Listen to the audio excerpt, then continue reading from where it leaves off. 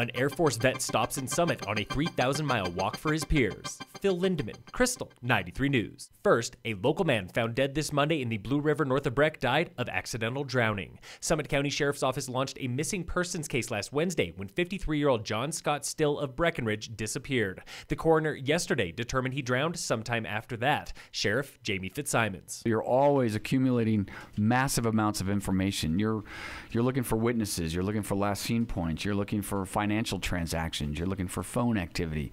We look for surveillance videos, cameras. The Sheriff's Office responds to dozens of missing persons cases every year, often runaway youth and front-range visitors. There's this misinformation out there that you have to wait a period of time to report someone missing. I'm here to tell you that's not true. If you feel that someone's missing, a loved one, a friend, somebody, you can report them missing the moment you feel they're missing. Fitzsimons says most cases are resolved in a day or two when the missing person is found alive.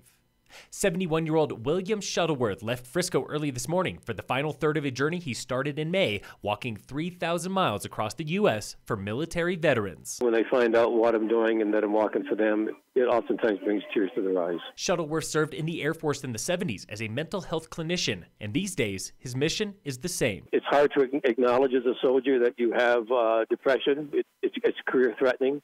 So they come home and they have witnessed events and participated in events that's just more than the human heart and soul can wrap their brains around. Shuttleworth says veterans attempt suicide once every 2 hours and 64,000 are homeless. A solution is better representation in D.C., where just 8% of congressmen have served, compared to 72% in the 70s. Where are the John McCains and the Bob Doles when we need them today? They're all gone. Hardly anybody in Congress really knows what's going on with veterans, and we need to elect more vets. He's got 900 miles and 1 month left before ending at Vandenberg Air Force Base in California. Follow his progress and donate at vetsdon'tforgetvets.com. Today on Hidden Gems, the Keystone Aqueduct Trail circles the Keystone Golf Club, weaving past fairways and mansions as it follows an old irrigation canal. It's mostly flat and the perfect length at 1.4 miles, showing you a side of Keystone only golfers and historic ranchers know. Take the trail west to east, starting from the trailhead on Keystone Ranch Road, found a quarter mile before the golf course clubhouse. Tune in every Thursday for more backyard hiking and biking trails you might not know about with Hidden Gems on Krystal 93. Love is free. That's Colorado folk rockers Gasoline Lollipops playing tonight's free Concert in the Park series at the Frisco Historic Park. Music begins at 5:30 p.m. on 2nd and Main Street with beverage sales to benefit High Country Conservation Center. Dogs are welcome if they behave themselves.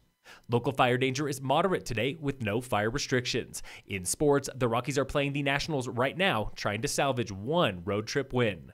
And in local sports, brought to you by Wilderness Sports in Dillon. Yesterday was race 4 of the Summit Trail Running Series at Horseshoe Gulch north of Breck, where 17-year-old Chris Rolfe won the men's 6K title just ahead of 51-year-old Ava Hagen for the women's crown. 26-year-old Mason Mitchell took the 14K long course race. 21-year-old Casey Donner won the women's long course. Next race in the series is August 7th on Flumes and Gold Run. Yesterday was also race 4 of the Vail Mountain Bike Series, an adults-only race at Lost Lake, where Christian Ravello took the pro men's and overall title riding for Mountain Peddler Tokyo Joe's. Gretchen Reeves won the women's race riding for Pedal Power Tokyo Joe's. Next race in that series is August 14th at the Berry Creek Bash in Edwards.